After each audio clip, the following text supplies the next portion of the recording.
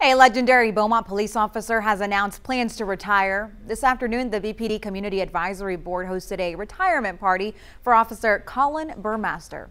Burmaster is credited with issuing the most tickets in the department's history. He served Beaumont for 39 years and showed up on motorcycle armed with a radar gun when you least expected it, according to Jordan. He was honored tonight by his peers. Mayor Mouton was there, the city manager, among several others. Burmaster is retiring in December. You know, we asked Chief Singletary about Officer Burmaster. He called him a great guy, a great cop, and basically a legend. I would argue universally feared among Southeast Texas drivers. You know, you've only been here a couple of months, and officer, if you're watching, there's still time to welcome Brenda to Beaumont. I will say no thank you. I've got my fair share of tickets, so I wish him a happy retirement and glad he's off the streets now.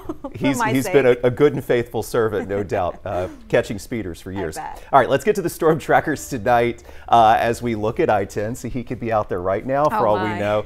Let's talk about temperatures, though, because we are expecting a chilly evening. It's chilly, and it's going to turn into a little bit of freezing weather. Maybe. Let's get to Patrick Vaughn. Patrick, oh, no, time out. Time out. We got to talk about Burmaster. Oh, okay. I remember him back when I was in high school in the mid-'80s. Has he always been on a motorcycle? Oh, yes, sir. Okay. Did he pull you over? I'm sorry? Did he pull you over? Not me. Okay, good. Patrick that's right. is a Patrick very is a very conscientious driver. That's right. Well, he didn't catch me is what happened.